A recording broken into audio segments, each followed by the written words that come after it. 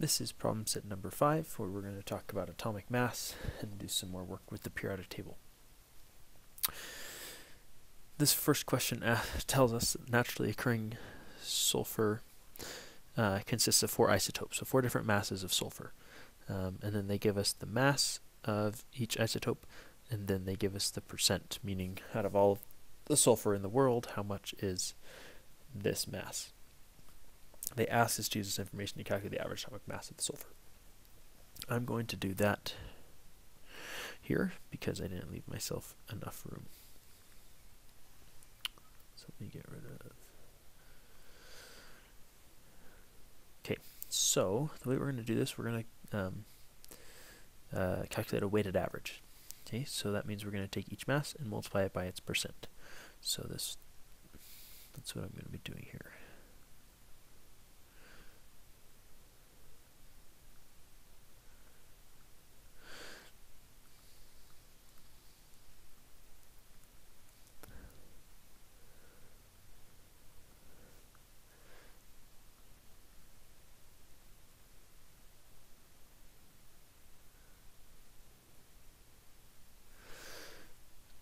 And 35.9671. Alright, there we go. So I'm going to calculate all of these.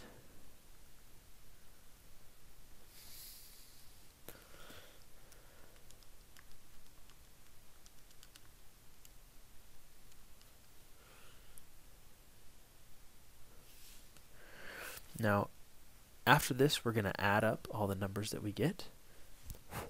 And so, after this multiplication, we're going to cut off significant figures. So, this number has 4, this number has 6, so my answer can only have 4. So I'm going to get 30.39.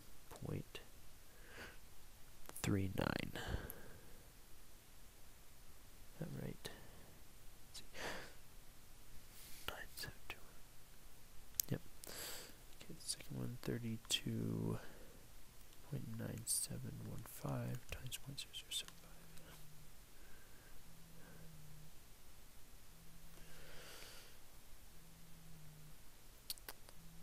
That's going to give me, I can have 2 significant figures, so 0.25. Try and line those up better. 33.9679 times 0.042. This can have 3 significant figures, so 1.43. And then 35.9671 times 0.0001. This is only allowed to have 1 significant figure, so that's going to be 0.004. Okay, now for this weighted average, I'm going to add up all those numbers that I got. So 30.39 plus 0.25 plus 1.43 plus 0.004. And what I get is 32.074. Now adding these, I need to check my significant figures at the end. So I go to the second decimal place there, second, third, which means my answer can only go to the second. So my final answer is actually going to be 32.07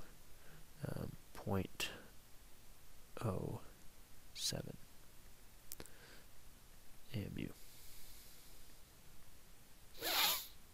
If I did that correctly. Okay, so that's the answer to number 1. Alright, number 2, calculate the average atomic weight of nickel to the correct number of significant figures using following the data. So we're going to do the exact same thing here again. So I'll just fly through it pretty quickly. I'm not going to write all of these numbers because I know that my answer can only have 5 significant figures, so I'm just going to cut them off a little bit. Oh, and I want enough space. I'm going to do it here.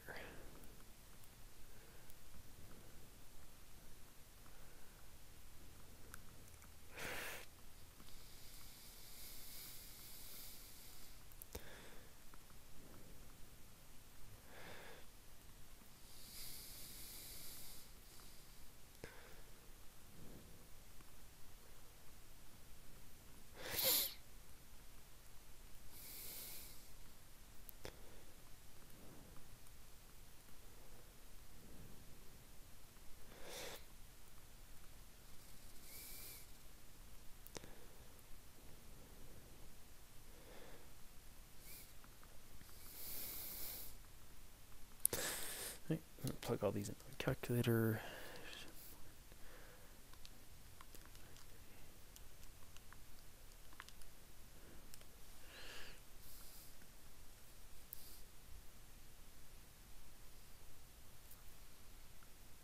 Oh, sorry, plugged that in wrong.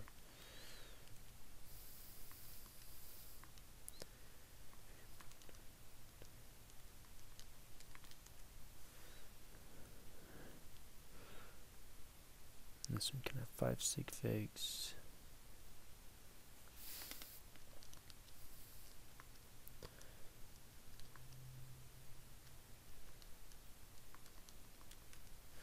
This one can have 5 sig figs.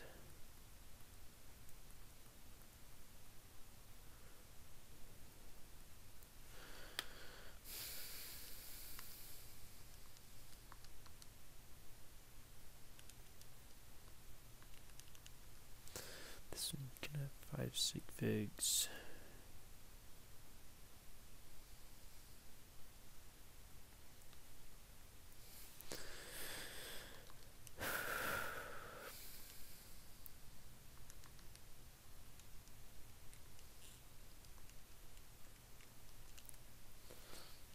This one can only have 4 sig figs. And the last one.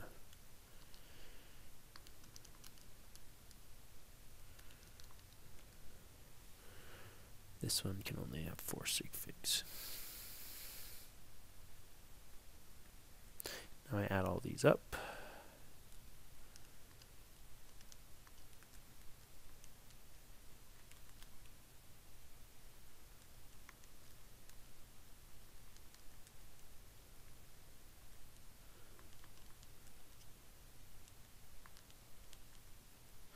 And I get my final answer that is 58.69225.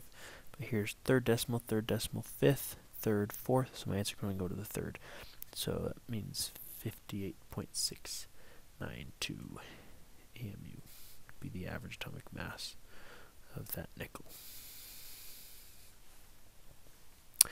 And just out of curiosity for nickel, 58.693. Yep, so it's actually correct.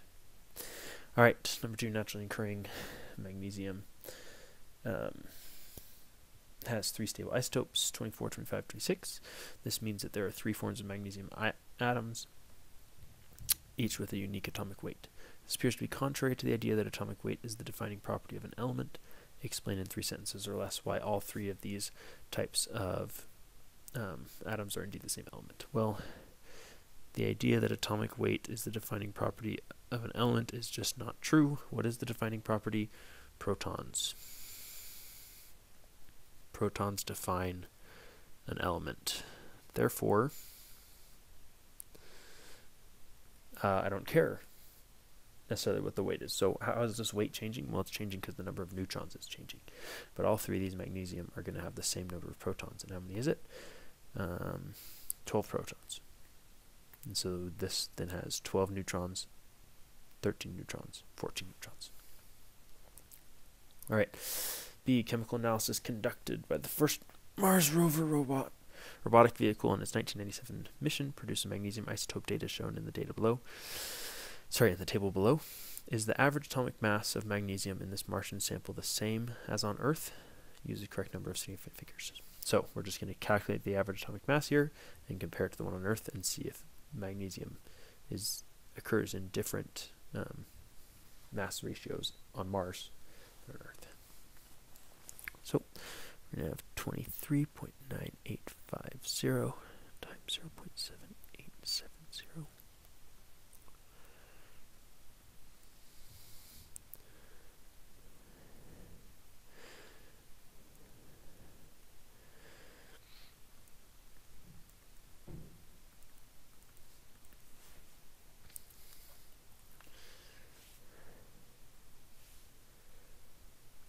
So 23.9850. This can have 4 sig figs, so 18.88.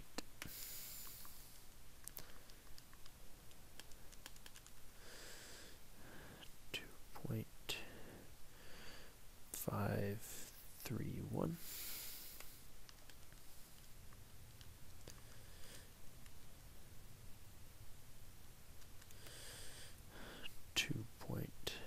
.902.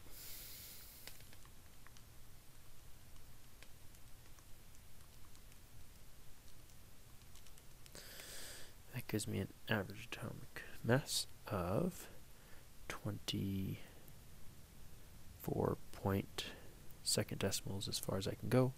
So 31 AMU, which is pretty darn close to 28 to 24.305.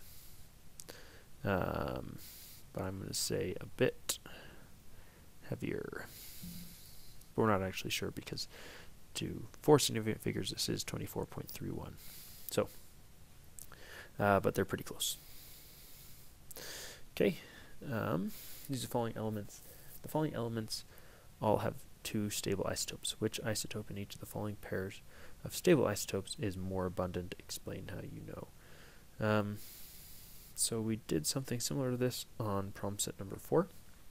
But basically what we're doing here is we know that the weighted average means that more abundant isotopes will pull the average mass closer to their mass. So basically what I'm doing here is I'm going to look B10 or B11. Well, boron has an average atomic mass of 10.81. That's closer to B11.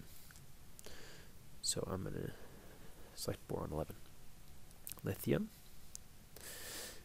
average mass is 6.94. That is closer to 7 than it is to 6. Nitrogen is 14.007, so it's definitely closer to 14. Neon is 20.1, so that's closer to 20. And chlorine is 13.45, which is definitely close to, 35.45, which is closer to 35 than it is to 37.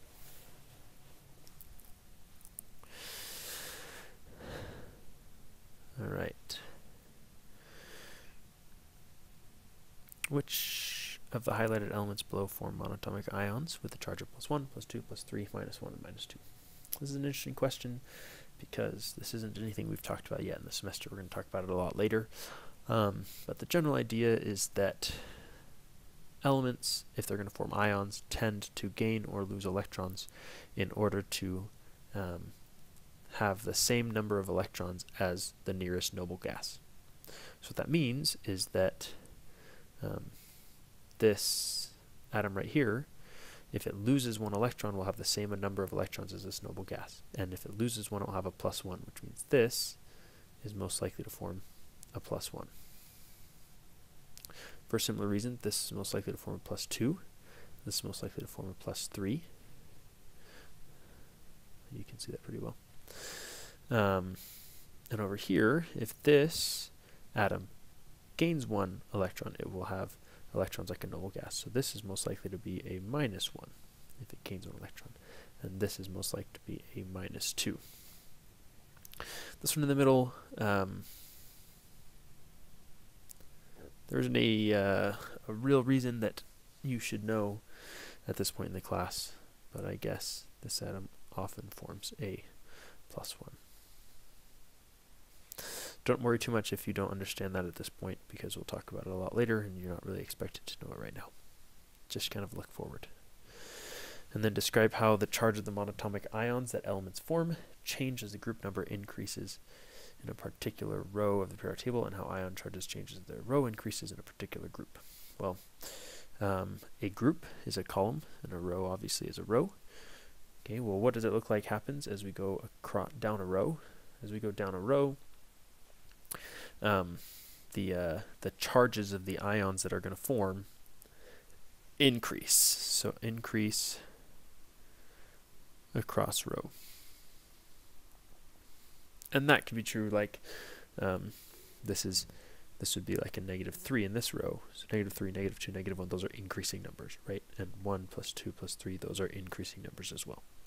So the number increase across the row. And then in a group, as you go down a group, they stay constant. Now they gain or lose electrons to have electrons similar to different noble gases as you go down the column. But in one column, the number of electrons they would need to lose or gain to be like a noble gas is the same. That's also looking a little bit forward in the class. But there you have it. That is problem set number 5.